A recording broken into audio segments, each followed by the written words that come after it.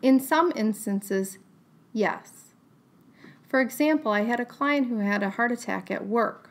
Now, nothing about the work environment or the work he was doing caused the heart attack, but when he had the heart attack, he fell to the ground and struck his head on a metal table.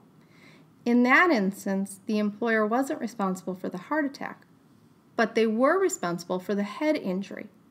Now, in some cases, if we can show that your work environment or the work you're doing was a contributing factor causing your heart attack, then the heart attack itself is a compensable injury. So give us a call today so we can determine whether yours is compensable.